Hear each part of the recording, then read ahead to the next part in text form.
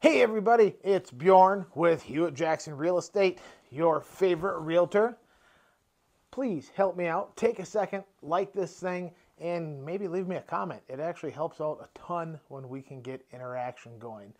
A question that comes up a lot when I'm having my initial interaction with buyers is, what in the world is earnest money? I just want to take a second to define earnest money for you. Earnest money is just basically a little down payment of good faith to make your offer a little bit stronger. It's you saying, yes, we're willing to put this skin in the game, so to speak. If anything goes wrong, you, the seller, have hedged your bet a little bit. That's effectively what it is. There are situations where you get your earnest money back. There are situations where you don't. Your agent, which is hopefully me, can explain those scenarios to you, and just know about 1% is what we're looking for. And that money, of course, goes right towards the down payment on your house, so it's not like this added on fee. So there you go. There's a definition of earnest money. If you found this helpful, please let me know. And if you have any questions, you know how to get a hold of me.